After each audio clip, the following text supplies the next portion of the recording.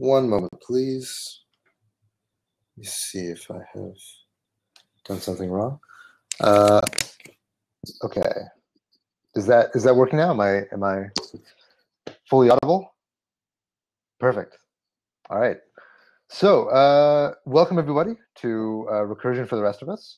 And today we're going to be talking about, obviously, recursion. It's kind of an intro for people who maybe haven't had that much of a background to recursion or are just interested in learning more about it. So if I can, I know not everybody's here yet, but and actually let me do something real quick so we can see the New York folks. Let me invite them on screen just so we can see some of the audience who've gathered in New York City. But can I get anybody in the chat who's here, if they can? Let me mute this. There we go. Hey, everybody. If you can, please let me know in the chat how comfortable you are with recursion. So if like on a scale of 1 to 5, where 5 is like, I own recursion, 1 is like, I've never heard of it, 3 is like, I've done it, enough that I think I could solve a simple problem, but more than that would be challenging. So if you could please share a number in the chat with just a gauge of how you feel about recursion, just so I have a sense of like where people are at and kind of what level to be kind of hitting at. So we've got a few 3s. I see pointing, so maybe there's some accusations going on, which is always exciting. 2.5, 3. Okay, all right. So people feel like they have some understanding of recursion, but certainly not any kind of like supreme comfort with it. So that's cool. So I'm going to be starting from sort of the presumption that you don't know anything about recursion. So for some of you, this will be review. But we're going to quickly get into the domain where we're going to look at more challenging problems and really also like develop your skill at solving problems recursively and generating recursive algorithms in real time. So that's going to kind of be what motivates us today. Cool. All right. So let me see what I can do to kill this. How do I close video, toggle video? Okay. So I'm going to close that for the moment, and I'm going to go ahead and start sharing my screen so you guys can see what I'm doing. This is going to go into infinite mirror mode for a second, and then let me close this. Okay. Full screen this. Okay. All right, cool. So here we go.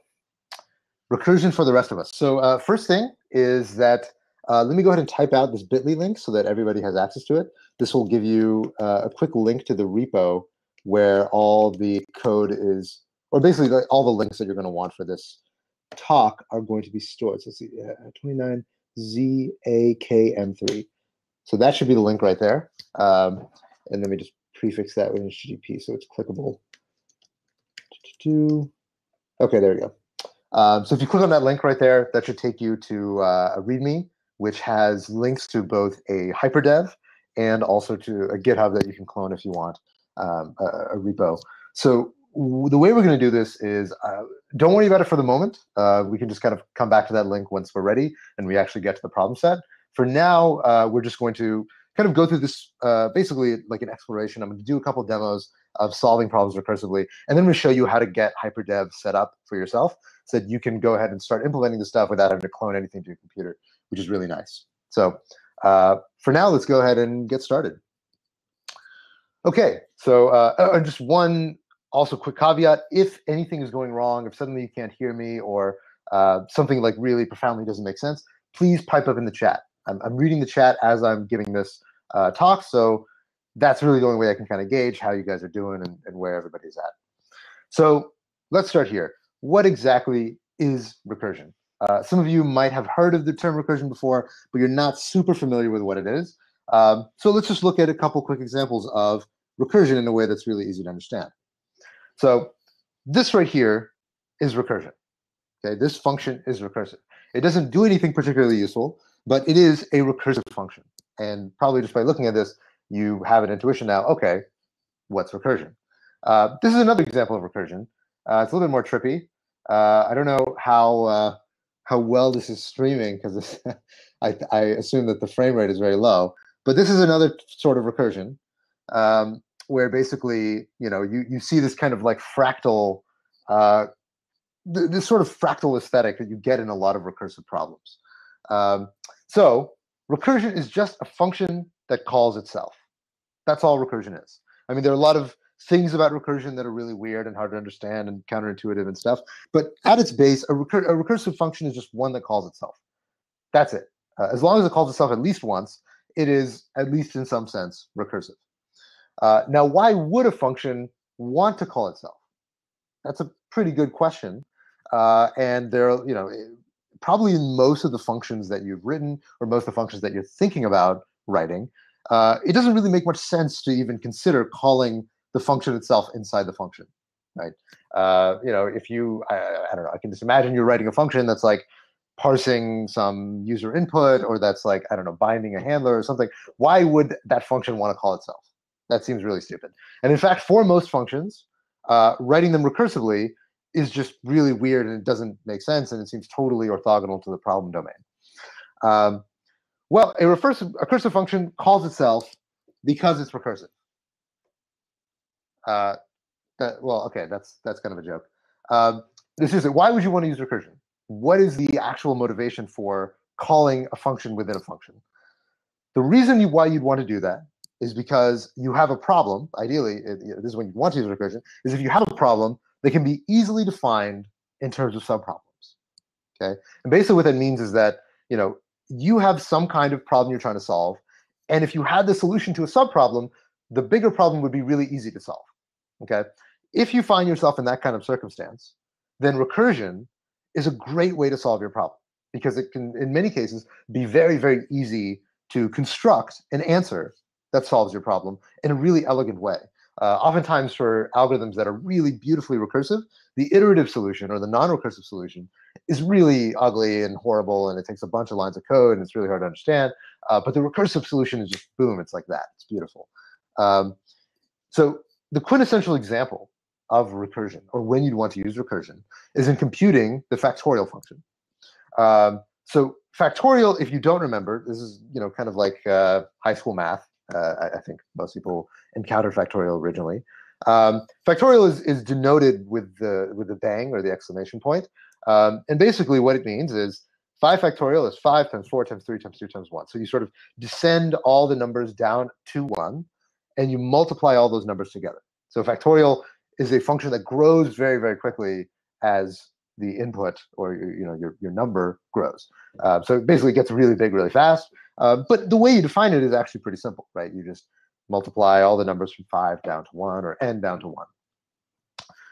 So one thing that you notice about factorial, so here's 5 factorial and here's 4 factorial, and you can imagine if I wrote 3 factorial, 2 factorial, is that there's a very interesting sharing that's going on between these two problems, right?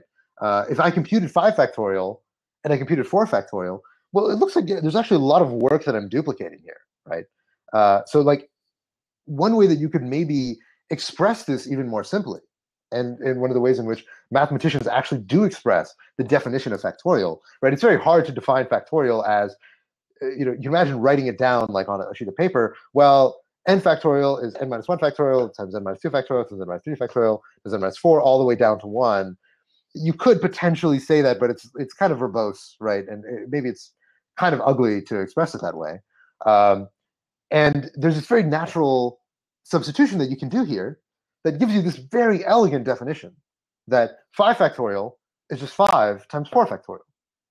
And the way that you would express that mathematically, instead of not having to use the number 5, is you could express it in terms of subproblems. You could say, if you have the subproblem n minus 1 factorial, that easily gives you n factorial if you just multiply by n, right? If I have 4 factorial and I have, I'm trying to compute 5 factorial, I just take 4 factorial, multiply it by 5, and I get 5 factorial. So I have this really simple constitution that I can get out of n factorial and n minus 1 factorial, or sorry, n and n minus 1 factorial to get n factorial. So this is the equation, just like that. That is sort of the inductive definition or the recursive definition of n factorial. It's really, really simple. Now, there is, it seems really simple, but there is one problem. And I'm going to show you the problem with this definition. The problem is, okay, so say we want to know the definition of 2 factorial. All right, that's 2 factorial equals 2 times 1 factorial. Okay, well, what's 1 factorial? It's 1 times 0 factorial. Okay, what's 0 factorial? It's, well, it has to be 0 times negative 1 factorial, right? Well, this goes on forever. There's no bottom here. So negative 1 factorial would be negative 1 times negative 2 factorial, and on and on and on, all the way to negative infinity. So this won't do. This is just going to go on forever. So we need some way to tell our algorithm when to, the way I put it here is tell the snake when to bite down and stop recursing, because it can't just keep biting its tail forever, right? We need to eventually stop and then sort of unwind the snake and actually get the answer. That's kind of a weird metaphor, but I hope you guys get what I'm saying here. So how do we do that? Well, the easiest way is let's just decide. Let's just decide, in some way arbitrarily, what is the place where the snake's going to bite down? Where are we going to stop recursing? And we just pick a point that's like really, really easy to solve. I just know, or let's say I posit that 0 factorial is 1. And this is actually what mathematicians do. But you could just say that 1 factorial equals 1. Or you could even say that 2 factorial equals 2 and 1 factorial is not defined. You could say that. It's totally up to you what you say. But you just have to decide something, right? There's some bottom point that you just hard code in the answer. And so it's literally what you do. You hard code in that 0 factorial is 1. So if I want to get 1 factorial, I just sub in 1 for 0 factorial. Cool. So with that, 1 factorial equals 1. And I've solved now the very simplest case. And just by that, I have this sort of domino effect that every case after that also now gets solved. So, so let's go through the chain here. So 1 factorial we decided was 1. So to compute 2 factorial here, it's just 2 times 1, which of course is 2. Cool. Now let's sub that in to 3 factorial. So 3 times 2 would be 6. Okay, now let's sub that in. 4 times 6, which is 3 factorial. 4 times 6 would be 24. Okay, cool. Let's sub that in for 4 factorial. And 5 times 24 would be 120. And that gives us the answer. So we have 5 factorial equals 120, and we computed that only knowing this equation, n times n, so n times n minus 1 factorial is how you compute the answer. So just implicit in that very simple statement were all of these computations. Every single thing that I just walked through was kind of encapsulated in just this one line plus this base case. So we needed 2 components in order to get this recursive algorithm. And this is true for every recursive algorithm. Every recursive algorithm involves 2 basic components. The first one is we need to know how to solve the problem of size n in terms of smaller subproblems, right? So we said n factorial equals n times n minus 1 factorial. This definition, this recipe, you could say, is also called the inductive step. And it is also widely used in induction. If you're familiar with mathematics, this is often called induction. And it's a pretty big part of mathematics. But we'll just call this the inductive step. Or if you like, you can think of this as like the recursive recipe or something like that. How do you get the solution for size n from some smaller subproblem that you already have solved? The second thing we need is we need a base case, okay? The recursion has to end somewhere, so we just hard code in some definition that we know this is where the recursion bottoms out. It's not going to go any deeper than this. This is where I just know what the answer is, and that'll sort of, again, domino or bubble all the way back up to the very high-level recursion that I'm doing. And that's all there is to it. With those 2 components, I have a recursive algorithm that solves the problem. Okay, so let's start with some words of warning. So that's sort of a very basic introduction to recursion. But recursion is pretty complicated, okay? And it can often be weird and unintuitive. Most of the time when you think about solving a problem like factorial, I'd imagine that most of you would think, okay, well, I start with 5, and then I multiply that by 5 minus 1, and then 5 minus 2, and so maybe it's a for loop that decrements downward, and then I combine them all together, then I return a product, right? It's probably the way that you were thinking about solving factorial. But there are many types of problems where it's very much a stretch to do them recursively. So not all problems are amenable to recursion. There are just many algorithms that are much, much better done iteratively, and there's no real way around that. Certain problems have recursive structures, which make them really prime for recursion. And that's usually when it's the most elegant way to solve the problem. So there are times when I'm given a problem, so even like for example, in interviews, when I try to solve an interview type problem, not that often when I'm actually writing production code, but very often when given like a computer science puzzle type problem, where recursion is just the easiest way to think of how to solve the problem, because the problem is just somehow, when you think about it recursively, it's actually really trivial to come up with how do if I had the solution for n-1, how would I get the solution for n? And the iterative solution to the problem is so complicated and so hard to reason about that recursion is just really, really easy.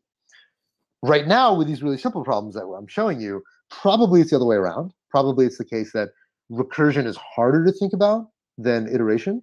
But there are a large class of problems where the opposite is true. So factorial, I think, is a decent example where it's easier to think about recursively than iteratively. Sorting is a great example where almost all sorting algorithms almost all good sorting algorithms are much easier to think about recursively than iteratively, and they're very, very hard to implement iteratively, and not that hard to implement recursively. And many, many tree and graph problems are the same, where iteration is just super nasty with a lot of tree and graph problems. And with recursion, they're just beautiful. Like you can solve many tree problems recursively in just 2 lines that iteratively would take you many, many, many lines of code and a lot more very careful reasoning and debugging to try to solve. So that brings us to debugging recursion. Now, one thing that you're going to see, hopefully either one, through my demos, and 2, when you're actually debugging recursion yourself, is that recursion is usually more difficult to debug than iteration or any other type of algorithm. So there are a few very common mistakes that people will make. One is that if you don't define your base case properly, you will usually trigger a Stack Overflow. Okay, so here's an example where I write this factorial function here just on the command line. So you can see here it's return n times factorial of n-1. So that's like the factorial definition, right? But I didn't define a base case. There's no bottom to my recursion. So you see what happens is that when I call factorial of 5, like I told you what happened, it sort of goes infinitely negative. It goes, factorial of 1, which calls factorial of 0, which calls factorial of -1, -2, -3, all the way down until I get what's called a Stack Overflow. The way that JavaScript tells you this, or Node tells you this, is it says maximum call stack size exceeded. And I think basically what that means is that I just recursed way too deep, and JavaScript's like, hey, this is never gonna stop. I'm calling it. You're done. It's like a good bartender is like, hey, you've had one too many. It's time to go home. You probably messed something up before getting here.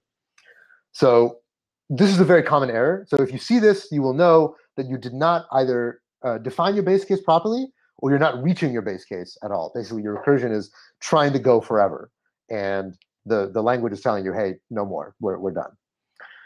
So that's one very common problem. Generally speaking, if you're trying to figure out recursion, console.log is your friend. It's often very difficult to introspect recursion, which is unfortunate. So you get this effect when you're writing a recursive algorithm that often it doesn't work at all, or everything just magically falls into place and the thing totally works, right? So unlike iteration, it's pretty rare when writing a recursive algorithm that you get like, oh, there's like a little edge case, or oh, there's like, it almost works, but there's one tiny little problem. Usually the way that recursion happens is that either the thing totally is broken and doesn't work at all, or everything is just magic and like the whole thing just snapped into place. So again, this makes debugging a little bit trickier when you're dealing with recursion. One of the best tools for recursion is this pattern right here. I don't know if this is something you do quite often. If you don't, you probably should. But basically what you can throw in a debugger this way. I actually don't think you can do this in hyperdev, but if you just practice it on the command line, or if you like copy and paste your code into Node and just try running this function by putting a debugger in this way, basically what you can do is check how deep is this thing going when this thing is happening, what's going on, let me introspect. So again, like with recursion, you can't really stop the recursion, right? So if you're going way too deep and you're never triggering your base case, there's no real way, unlike an iterative algorithm where you can say, okay, just go 3 iterations. There's no real way in recursion for you to, stop at recursion 5 or 20 or whatever, right? It'll just keep recursing all the way until everything breaks. So the easiest way to try to ameliorate that is put in a conditional. So you might say like if input.length is greater than 20 or smaller than 5 or whatever, then call a debugger. That allows you to jump in there, see what's going on. Look, why are these variables here? This doesn't make sense. It shouldn't look like this many levels deep, which might give you some insight into what's going on with your recursive function. Okay, cool. So I am now going to jump into a simple example. All right, and this is a pretty good example of a function that is not really naturally recursive, but you can implement it very easily, actually, recursively. Before I jump into this, are there any quick questions that people want to ask me before I jump into this demo? So here's going to be my sum function, and let's go ahead and make this bigger, and let's make this screen larger as well. Okay. All right. If you have any questions, please go ahead and type it in the chat. I will just stop myself and try to read through it. So this sum function should sum all the numbers within an array. Okay, and you can see the array here has 5, 10, 15, and 30. 15 plus, these two will be 15. Adding to these will be 30. So the sum of this should be 60. Okay, so that's what I'm shooting for. And let's clear here. If I call this, I can see, well, I got to save this. Right, that was from my practicing. Cool. All right, so this is undefined, meaning that I haven't written this function yet, so it doesn't return anything. So I want to write the sum function recursively. Okay, so generally the best way to try to implement a recursive algorithm is to start with the inductive step and then write the base case. Okay, so what's the inductive step here? Well, the way that I want to think about this is, let's imagine that I had the solution for, let's take this array of 5, 10, 15, 30, okay? Let's say that I had the sum of part of this array already, okay? So this, again, thinking about the inductive step, I have a smaller subproblem and I want to compose it into solving the bigger problem. So let's imagine that I had the sum of 10, 15, and 30. Somehow I just had it. I don't know how, I just had it, okay? And I had that this thing equaled 55, which is what it equals. Okay, so if I had that this thing equaled 55, well, I can imagine, okay, well, if I just add the first element to it, right, I have the sum of all this, and I just add the sum of 5, right, if I just take sum of this plus sum of that, then that's really easy. And how do I get the sum of just 5? Well, it just is 5. I don't have to do anything to it. So what I could say here is that to get the sum, the inductive step here would be, so I return array 0, the first element, plus whatever the sum of everything but the first element is, right? This is the inductive step that I just described. So the way I'd express that is I'd say sum of array.slice1. So this gives me basically the sum of the array of everything after the first element. Okay, that's what slice1 does. Okay, cool. So that should be my inductive step. That makes sense, right? It's just the first element plus the sum of whatever's remaining. Technically, that is how you define sum. Now, the second thing that I need is I need my base case, okay? So what is my base case? What's sort of the place where I want this to bottom out, okay? Another way of easily thinking about the base case is, what is a problem so simple that I don't have to do anything? I can just tell you the answer, okay? So, the example factorial was, if you ask me factorial 0, I'm not going to do anything. I'm just going to tell you, well, it's 1. Okay, factorial 0 equals 1. Or I could just say factorial 1 equals 1, depending on where you want to call it. Mathematicians call it a 0. So for sum, well, here I could just say, well, all right, so the place I want to call it is if you have an empty array, the sum of that is 0. That's what, okay, I'll just tell you that. If you don't have anything, the sum is 0. Right? There are no elements, so add them all together, you get nothing. You get 0. So I'll say if array dot length equals 0, then return 0. Okay, so that's my base case. Okay, so I've just I have my inductive step, I have my base case, and let's see, and it works. I get 60. Whoops. I get 60 here. And it just kind of works.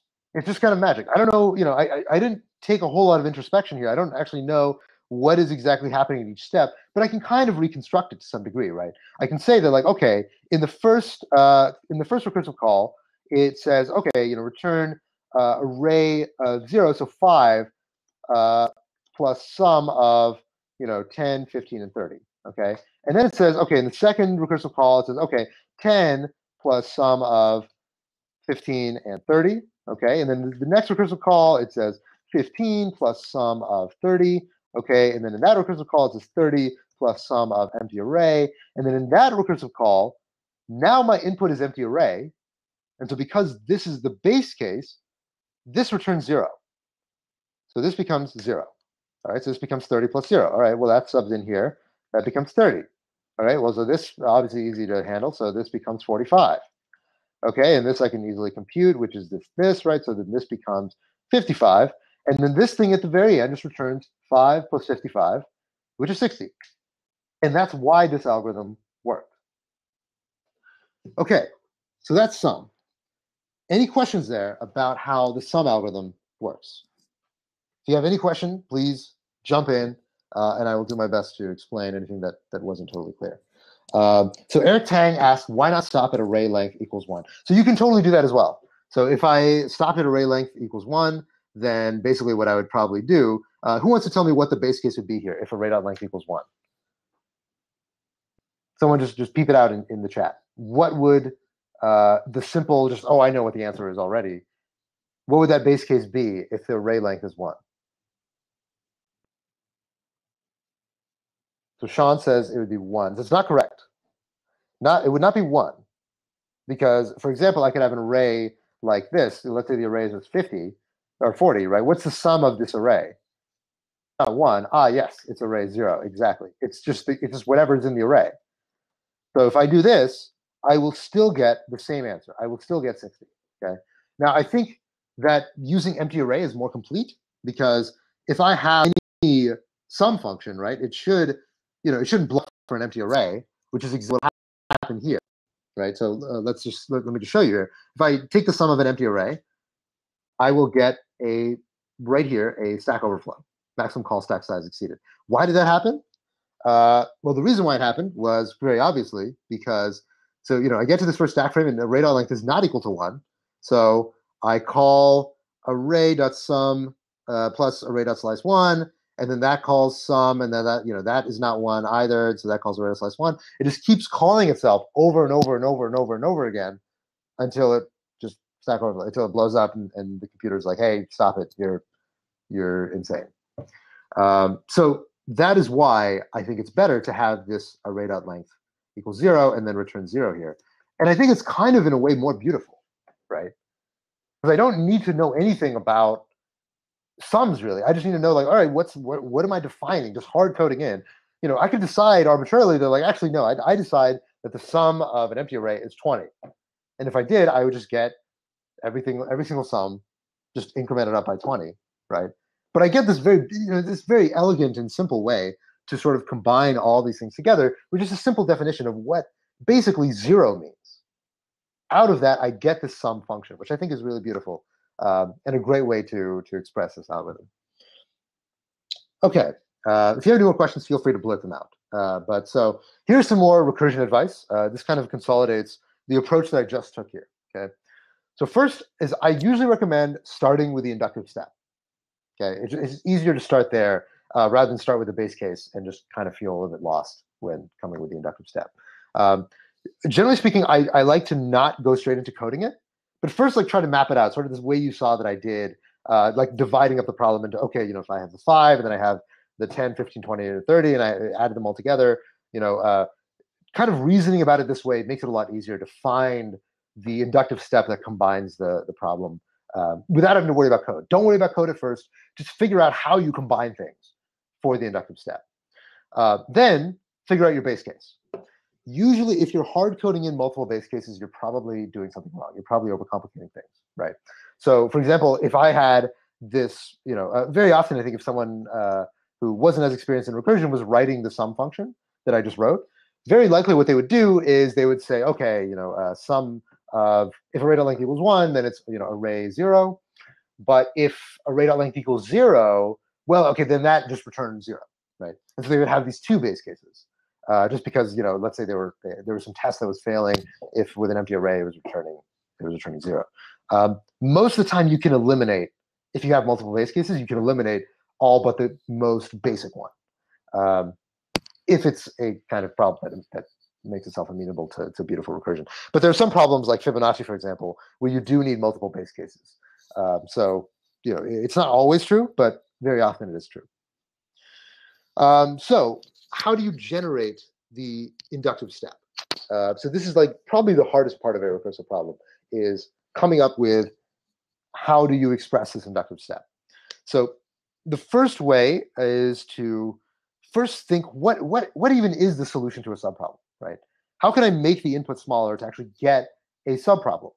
So you need some way to sort of like divide the problem into smaller chunks. So it could be size n-1, right? And if you look at sum, you could have thought about sum as being like, if I have the array 5, 10, 15, 30, right? It could be like maybe this and all of this is n-1, or you could say maybe this and all of this is n-1. It doesn't really matter, but you need to know how you're dividing it up, right? Or it could be, for example, these two and everything else, or these three and everything else. So it could be n-1, n-3. It could be n divided by 2.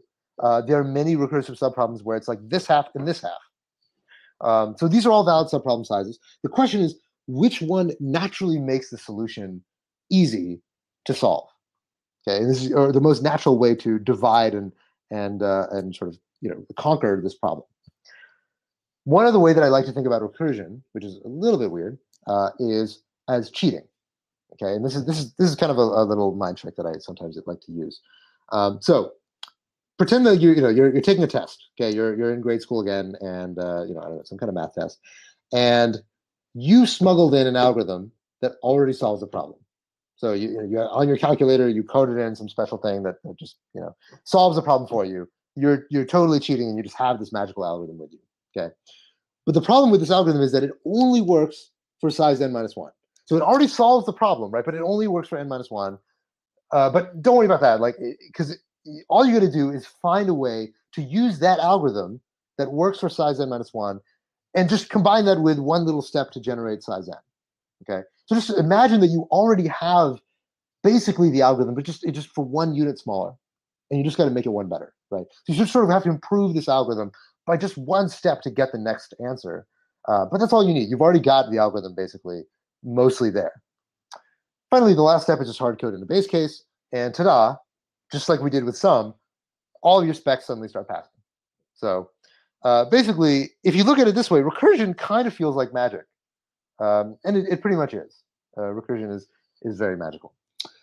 So I'm going to show you 2 more examples, and these ones are going to be a little bit more difficult, but we're going to work through them, and I'm going to kind of show you this process, okay, of kind of working through generating the inductive step, reasoning about the problem, using this, again, this notion of like, let's imagine that I already had a magical solution to the problem, okay? So the 2 functions I'm going to write are triplets and join, okay? So triplets, I'm going to show you what they are. Join probably you're more familiar with. So let's kill this, okay? And I should have the code somewhere here. Okay, here we go. All right, so here's what triplets is going to do. All right, so if I call triplets with this function, let me go ahead and let's just comment that join. So the way triplets is going to work is when I call triplets 1, 2, 3, 4, 5, 6, 7, 8, it's going to return an array of arrays of triplets. And it's going to be very simple, just 1, 2, 3, and then 4, 5, 6. And then because I can't fill in the last triplet, it's just going to return this triplet just like this, okay? But if I can fill in the last triplet, so if I have, 9, then I can do like that, right? But that is the way that triplets work. So does this make sense? Anyone not clear on what triplets does? Okay, so I'm going to assume everybody is familiar or just understands roughly what I want here out of this function. Okay, so Matthew Ballinet, will the numbers be in a special order? Yeah, so they'll be in the order that the input came in, right? So in this array, I'm just going to parse it straightforwardly into triplets in the same order that it came in. So That's all. It's pretty simple. And so you can imagine writing this iteratively, right? Probably the way if I gave you this problem, you would write it iteratively. You'd write some for loop, and for each one, you would look at this array and you'd fill it in with three things. If it was full, then you would da da da da da. Then you'd have to do like some special handling for the last one because the last one might be full, it might not, right? You don't know. So that's basically how you'd solve this problem iteratively, right? And we all know that. Cool. Okay, how would you solve this recursively? Okay. So here's how I want to think about this problem recursively. Let's imagine that I had a version of triplets that already worked, but it somehow always threw an error when I called it on the entire function. Okay, something about it's broken. I can't call it the entire function. I can call it on anything less than the entire function. Okay, so what would help me in composing the triplets of this? What would help me composing the triplets here? Well, if I had the triplets of 2, 3, 4, 5, 6, 7, 8, right? Well, this would be 2, 3, 4. Well, let's make this an array of arrays just so we have it. 2, 3, 4, 5, 6, 7, and then 8. Well, this really would not help me at all, right? Because I want to get this, and I have this. That's going to be a real pain in the ass to try to convert this into that, right? So this is not really going to be a good idea to get the subproblem of n minus 1. This is basically what n minus 1 would be, is I just chop off everything but the first element, okay? So screw that, I'm not gonna do that. All right, so what if I have a version of this problem that solves it for n minus 3, right? Because I'm doing triplets. So let's just say that like I take this part, so I chop off the 1, 2, 3, and basically I take the triplets of this, right? If I take the triplets of that, then I would get 4, 5, 6, and 7, 8, okay? Now here, I don't even have to worry about the 7, 8. I don't care about the 7, 8 because I already have the triplets function, right? The triplets function handles all the weird edge cases at the end about, what to do if there's one or two of these, or like what if there's one left, or, do I have to throw away the last array if it's empty? I don't have to worry about any of that. I have a magical triplets function that I smuggled in that already handles that, okay? So again, when you're thinking about recursion, when you're thinking about the inductive step, don't think about any weird cases or anything like that. It's already handled for you. You have the function already that solves the problem. You're using someone else's function that already dealt with all that shit. So all I have to do is, given this, right, how do I use 1, 2, 3 to get 1, 2, 3, or to basically get this thing down below, right, from having this up above? Well, actually, now that I think about that, that is really simple, right? It's really, really easy to combine those two. All I do is I take those three elements and just shove them in at the beginning. And then I'm done. That's all I have to do. Okay, so let's go ahead and write that. Let's write that inductive step. So I return. So I take the triplets of array.slice3, right? Because I take everything after the first three elements, right? So I take basically n minus 3, and I get this back. This is what I have. I have 4, 5, 6, 7, 8. That's already taken care of for me. And then all I have to do is, I guess, unshift onto that, basically the first three elements, right? So that would be, array.slice, or let me see here, it would be,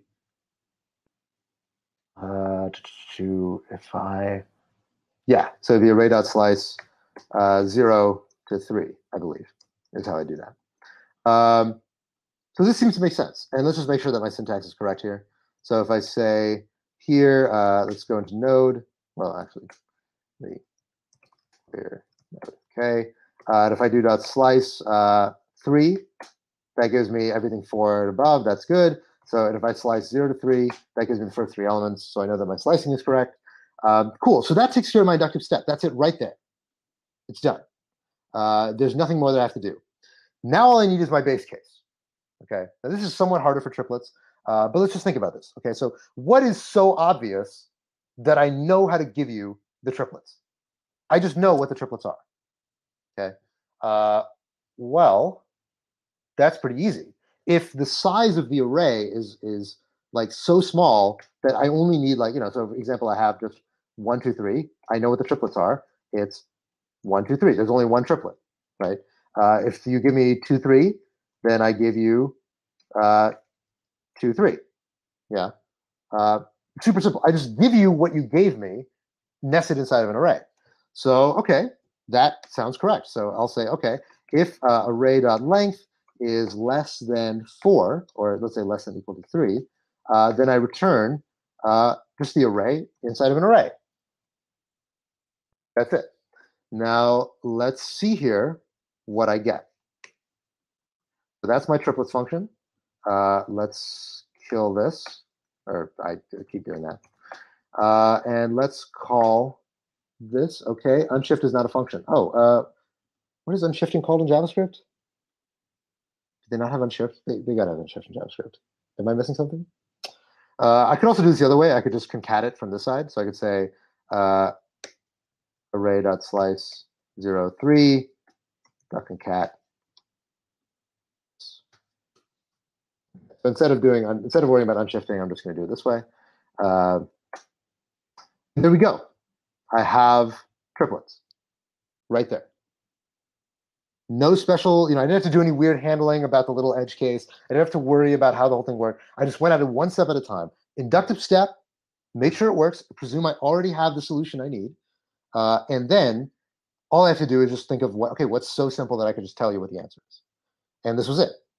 So just in those 2 lines, I generate all of the triplets for any set of numbers. You can imagine how many lines this would take if I was implementing this iteratively. But with recursion, there's this really, really simple compression that I get that's really quite beautiful. Cool. So questions about triplets? Let me go ahead and erase this here. Any questions about triplets here? If you do, feel free to just go ahead and throw it in there. And now I'm going to go ahead and move on to join. Okay. So let's take a look at join. So join, I'm sure everybody's familiar with join, right? Join is an interesting problem again, because if I want to join the strings have and a and ball, right? There's like this weird annoying error. There's weird handling if I want to do this iteratively, where I have to collect this big string and put in the separator. So then I have separator here, and then a, and then separator here, and then ball, but no separator here, right? It makes sure not to have the separator at the end. Yeah. So that's basically the way that join works. So how can we do this recursively? Let's think about how to generate the recursive solution to join. So again, we're going to start by thinking about the inductive step, and we're going to imagine that we already have join, but the join just doesn't work for the whole string. Okay.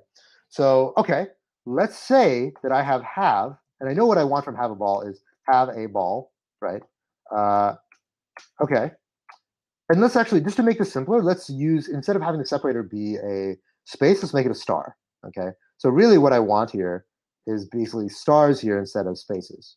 Okay, whoops. Stars here instead of spaces. So this would be have a ball, all right?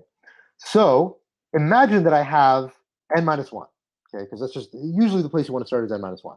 So I have a and ball joined with this star, which would give me a star ball, okay?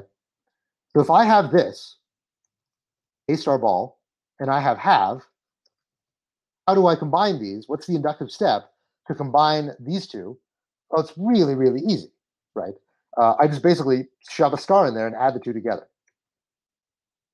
And that's it. That is the entire inductive step. So let's do it. Return, let's see here. So the first element will be string 0. That'll be the first string, right? And I'd add the separator.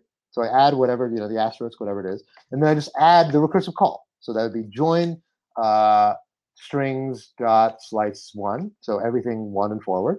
And then I got to pass through the separator. Okay, so make sure in any recursive algorithm, you pass through all the arguments. Otherwise, they're going to become undefined in the recursive call, right?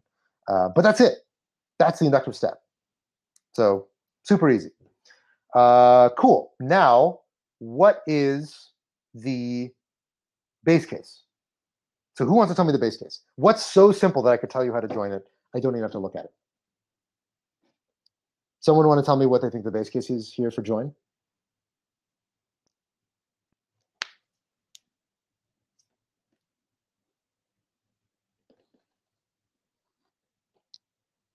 One word with separator. Someone says the video stream just went out. I can still see the video stream. Can other people still see the video stream?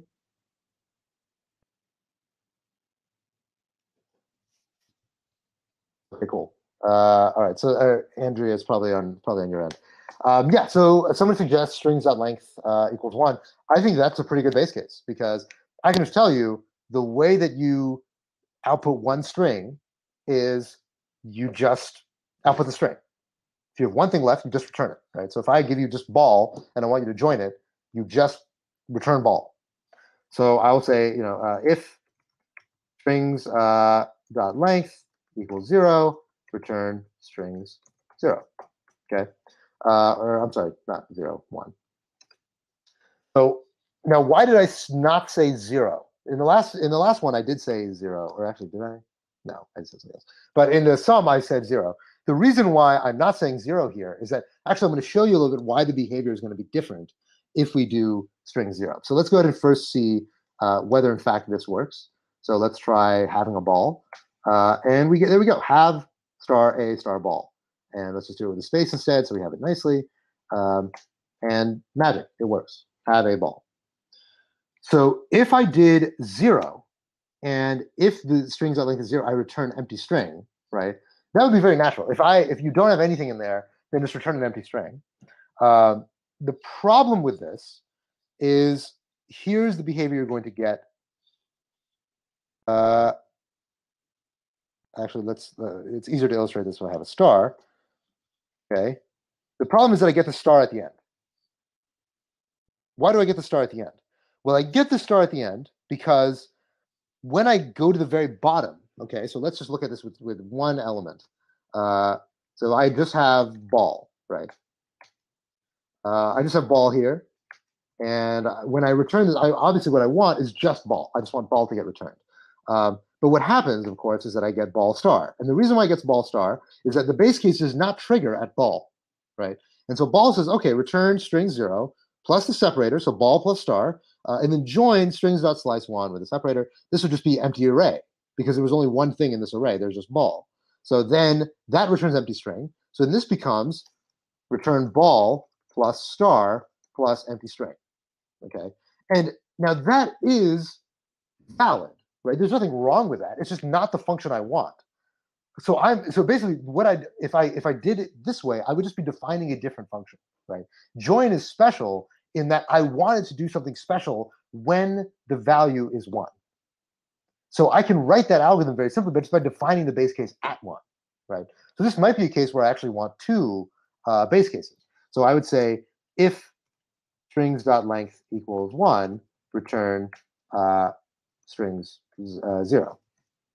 And so then now I get sort of both of these cases that I want, where that works, where I return empty string, and have a ball also works. And this is because this is literally just special handling, right? If I do it this way, I have the special handling attribute, which is nice. So this is basically how you implement join recursively. Any questions here about join or about triplets? This all good? This all roughly makes sense to everybody?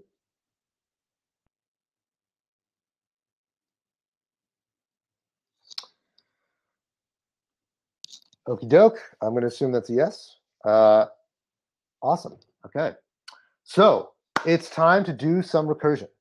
So okay, I'm sorry. Forrest asked a question. When you think about it, you think about it without the first element. Is that different than imagining the problem without the last element instead?